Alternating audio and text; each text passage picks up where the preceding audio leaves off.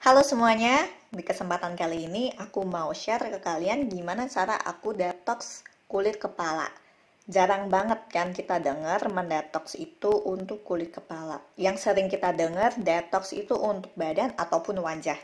Tapi sebenarnya manfaatnya sama, yaitu menghilangkan racun dan zat-zat kimia yang menempel pada kulit kepala kita.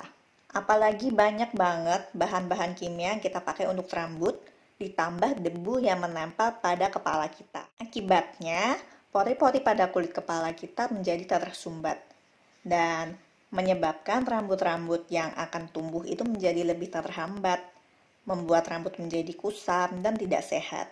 Maka dari itu, kita perlu yang namanya detox kulit kepala.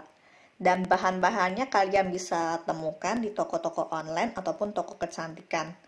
Gampang banget sih untuk mendapatkan bahan-bahannya. Kalau kalian penasaran, simak terus video ini sampai akhir, oke?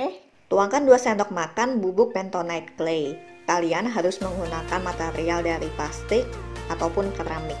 Jika kalian menggunakan material dari besi, kandungan unsafe dari bentonite clay bisa hilang.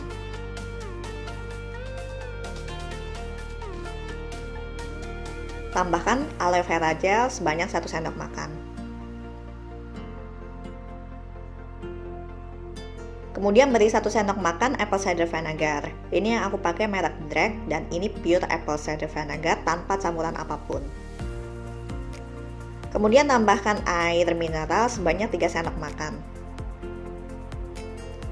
Aduk semua sampai rata.